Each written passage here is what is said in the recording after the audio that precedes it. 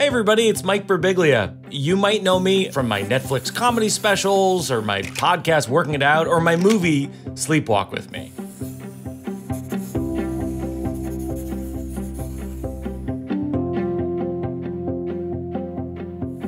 What people may not know is that the sleepwalking disorder that I talk about in Sleepwalk With Me is a real sleep condition called REM sleep behavior disorder, or what scientists call RBD. So what is RBD, you may ask? I've been told by experts that in most people, as we dream, our brain stops our muscles from moving. So in RBD, these signals aren't working. People with RBD sometimes yell, or punch or kick, or even jump out of bed without even realizing. In some cases, your bed partner is the first person to notice. For me, RBD is kind of like intense sleepwalking. So in my dreams, I've jumped on my bed to fight creatures or toppled bookshelves to accept an Olympic medal.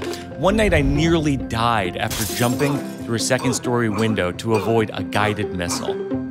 So after years of hyperactive dreams, I finally saw a doctor. I was diagnosed with RBD. I've learned that in some people, RBD can be an early signal of Parkinson's disease.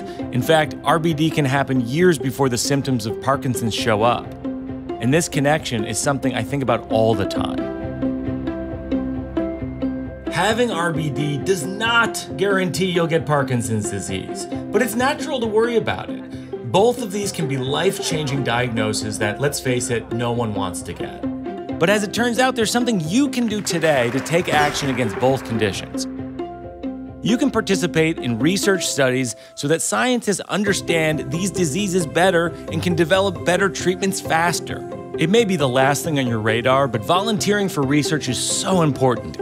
People who have RBD can help crack the code on RBD's connection to Parkinson's. You and your beautiful, complex brain can help researchers understand how and why Parkinson's starts, and that can lead to better treatments in the future and ultimately a way to prevent both conditions from ever happening. Get involved today.